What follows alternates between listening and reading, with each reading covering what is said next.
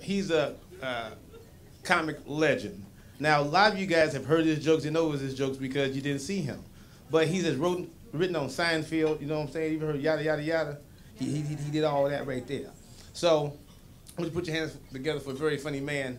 I'm going to like him, you like him, and I love his hairstyle. Everybody put your hands together for Peter. You ready? Mehlman.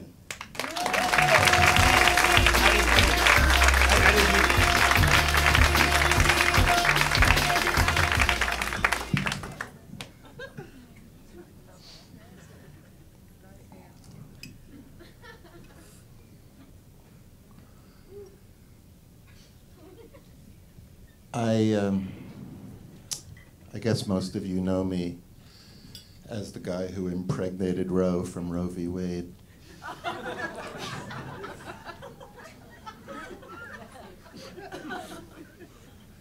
I said to her, look, you're pregnant, you don't want to have the baby, you don't have to make a federal case out of it.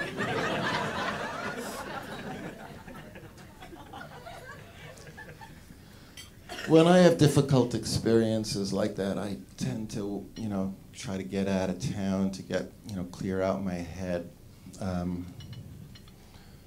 Like, just recently I was going through something that was just so none of your business.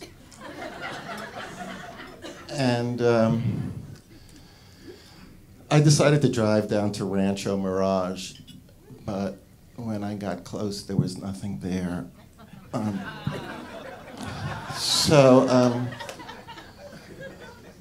I made a left turn and I went to the Grand Canyon. And I was sitting like at the ledge of the Grand Canyon looking out at this vast expanse. And suddenly it dawned on me. I realized that my problems are so much more important than everyone else's.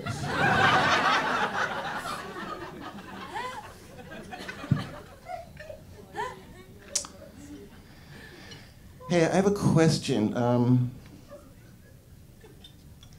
If you're convicted of murdering someone who drives a Prius, do you get both the gas chamber and the electric chair? You know what? Don't even answer that. I hate when I come up with annoying questions like that. To tell you the truth, I haven't been in the mood for myself all day today. I know that sounds weird because, everybody in the world knows that, I'm like the greatest guy to hang out with, but, and I get that. I totally get it. Like last week, I went with myself to the Museum of Tolerance. Hey, can you believe that the Museum of Tolerance has never had an exhibit devoted to lactose?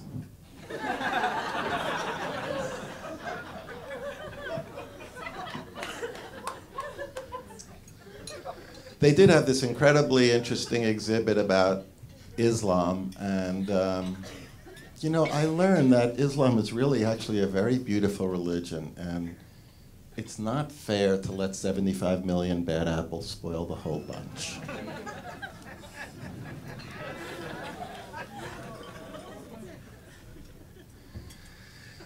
There was this woman there who was wearing this huge cross around her neck, and I said to her, boy, you must be really into... And she says, Jesus Christ? And I said, yeah, sorry, I'm so bad with names.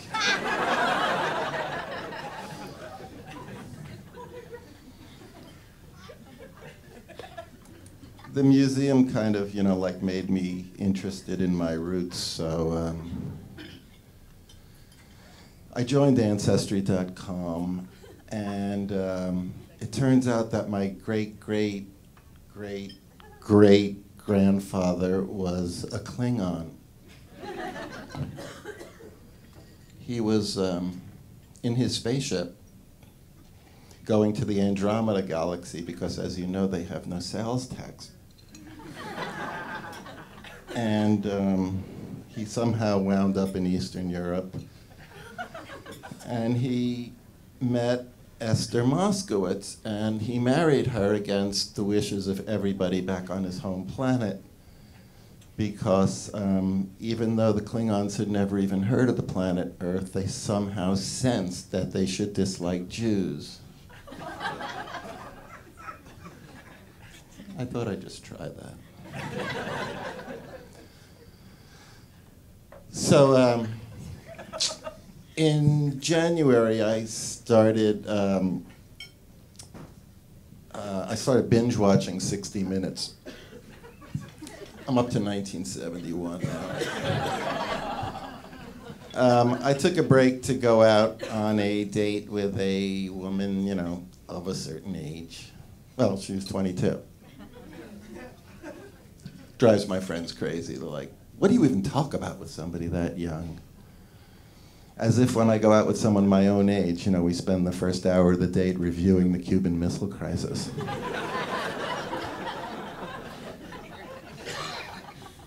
So I took her to this Italian restaurant called Al Dente, as if in Italy there are restaurants called Undercooked, And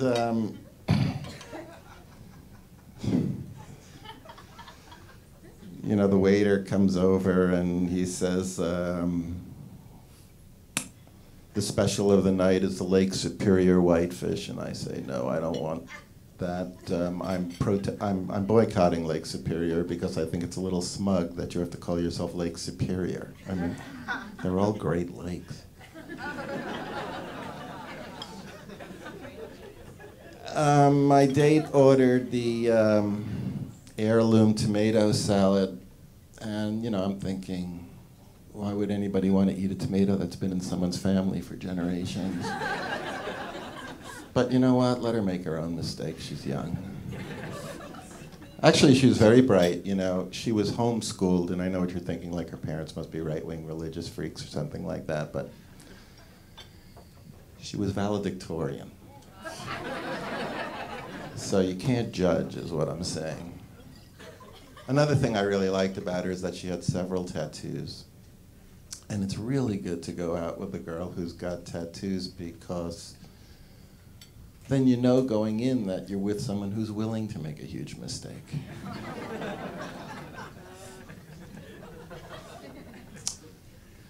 The upshot of the date is that I learned a lot about transgender people.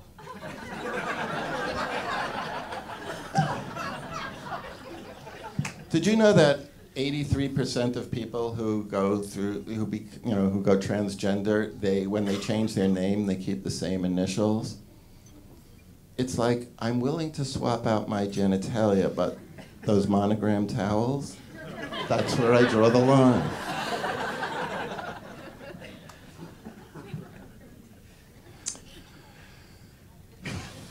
Oh, this is sad. My cousin Barbara is in an irreversible coma.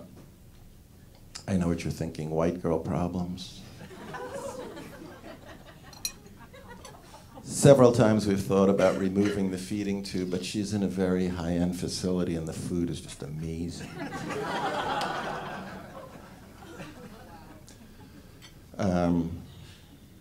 Barbara was already a widow. Her husband was a doctor, and he was, like one of those incredible doctors who still made house calls. But see, the problem came in because he was a gynecologist. I never got the whole story, but there was some kind of misunderstanding. And he wound up dying peacefully in his sleep after being shot 4 times in the head and twice in the chest.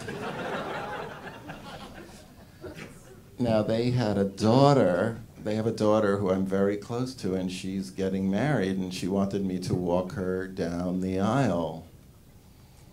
And there's something that bugs me about the whole concept of giving away the bride, so it just seems un-American. So I sold her.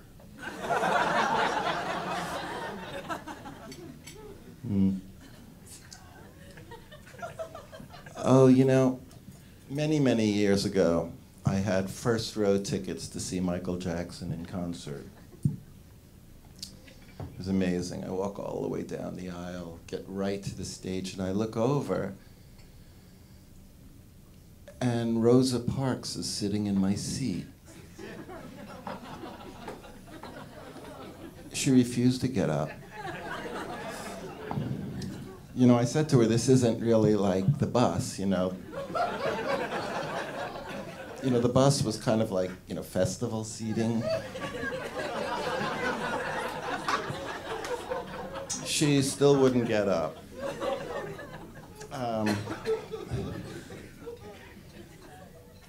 So I said to her, look, I'll tell you what, can you at least give me your stub so I could have a seat to see the concert? And she agreed to that. She gave me her stub. And I don't know if you've ever been to a Michael Jackson concert, but the first, you know, like 50 rows were all white people. I'm in like the 96th row. I sit down next to this black guy and he looks up at me and he goes, what are you doing here? You know, what are you doing all the way back here? And, you know, I didn't want to go into the whole story, so I told him that, you know, I gave up my ticket for Rosa Parks. And one thing led to the next, and I won the Nobel Peace Prize. And with the money I got for the Peace Prize, I got tickets to another Michael Jackson show. This time with backstage passes. And after the show, I actually got to talk to Michael, and he seemed a little run down, tired. So I referred him to a doctor in LA.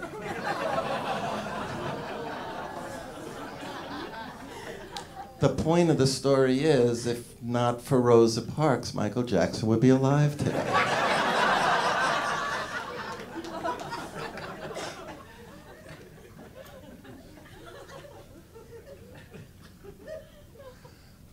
I feel a certain obligation to tell you that parts of the story I just told you were fictionalized.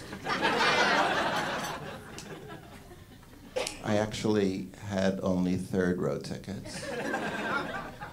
And there was something else. Oh, yeah. I've never actually spoken to a black person. But, you know, super high on my bucket list. Thanks.